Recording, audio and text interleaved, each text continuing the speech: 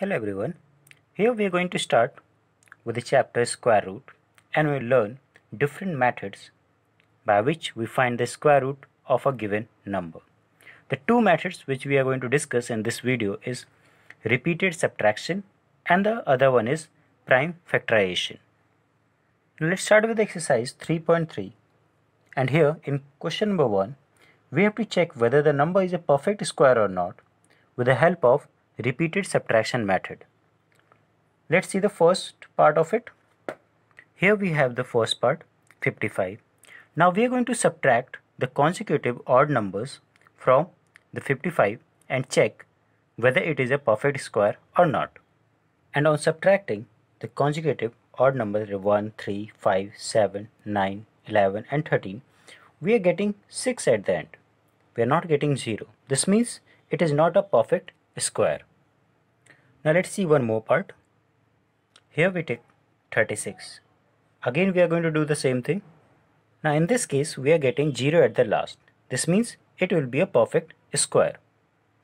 And if we want to find the square root of 36, we see how many times we have subtracted. So 1, 2, 3, 4, 5 and 6. We have subtracted 6 times. This means the root 36 will be equals to 6.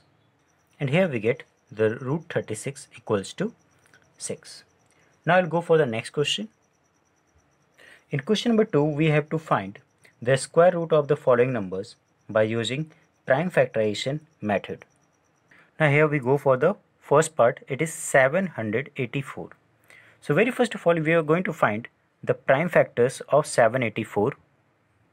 Now here we got the prime factors of 784. Now we are going to write the prime factors over here in the form of the multiples. After writing this, we will make the pair of two numbers at a time. And now we have got the pairs.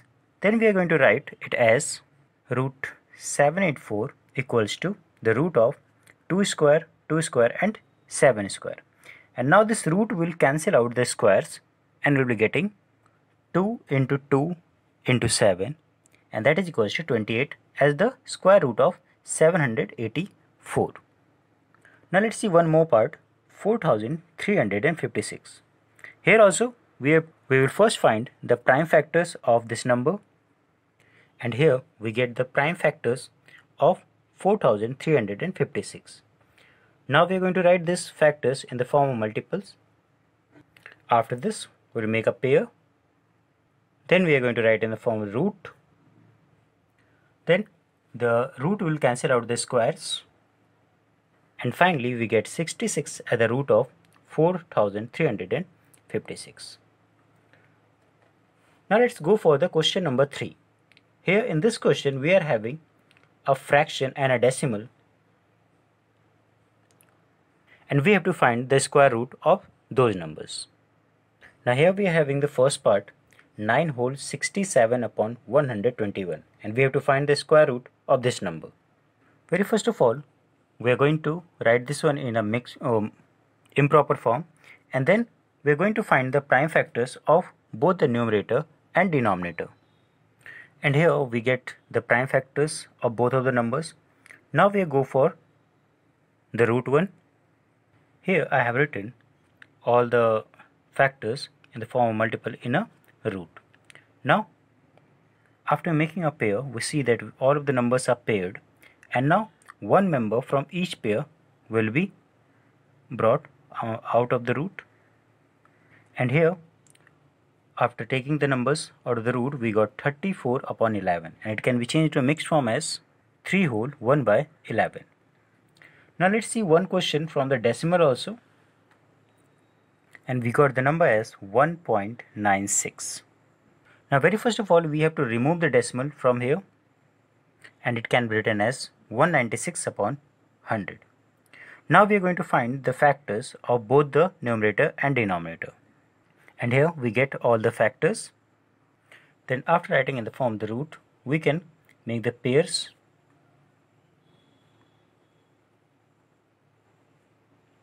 And from each of the pair one member will be taken out of the root and it will become 2 7 upon 2 into 5 and that is equals to 14 by 10, and if we can place the decimal, it will be 1.4. Make one thing very clear, if your question is in a fraction, your answer will also be in fraction, and if your question is in decimal, you're going to give your answer in a decimal only.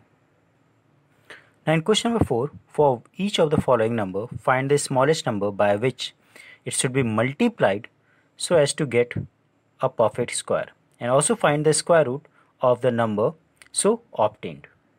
Here we go with the first part, 588. Very first of all, we are going to find the prime factorization of this one. After getting the factors, we'll write in the form of products. And after making a pair, we see that 3 is left unpaired.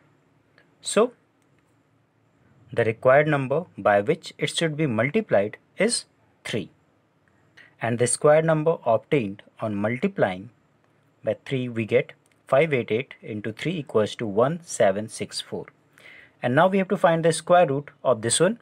So here the root of 1764 will be, we've got the pair of 2, so we are written the square. We have multiplied 3 over here, so 3 is also got square, and then 7 square.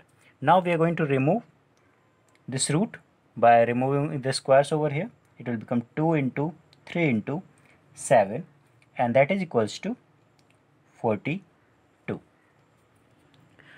Now let's see one more question from here. Here we took the third part, 2178. Again we have to take the prime factorization of this one, and after getting the prime factors, we write in the form of multiples.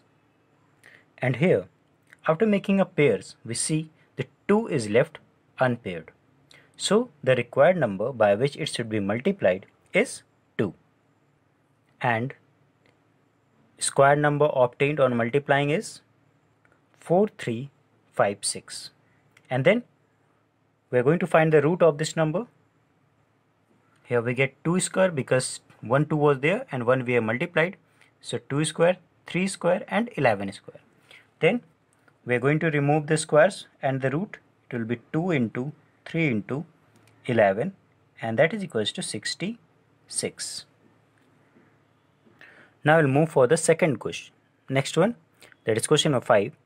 And here in this question, for each of the following number, find a smallest natural number by which it should be divided so that this quotient is a perfect square, and also find the square root of the square number so obtained. Let's go with the first part of it. And here again we have to first of all find the prime factors of this. And here we get all the factors of 1872. Now we are going to write in the form of the multiples, and then we are going to make a pairs. On making a pair, we see 13 is left unpaired. This means this number should be divided by 13 to make it as a perfect square. And on dividing, we get 144. And then we find the square root of 144 as 2 square, 2 square and 3 square. Here we have skipped this 13 because we have divided the given number by 13. Now we are going to remove the root, and we get 2 into 2 into 3, and that is equals to 12. Now let's do one more question of this type, and here we go for 3380. So first of all we are going to find the prime factorization. Then we are going to write in the form of products, and here we will make a pair, and on making a pair we notice that 5 is left unpaired. So the required number by which it should be divided is 5, and the square number obtained on dividing is 676. And now we are going to find the square root of 676, and on doing so we get 26 as answer. Here we have removed 5 and written the 2 square and 13 square. Then we have removed the square with the root. We got 2 into 13, and that is 26. That's all in this video. We are going to continue with the further questions of this exercise in next video. Thank you.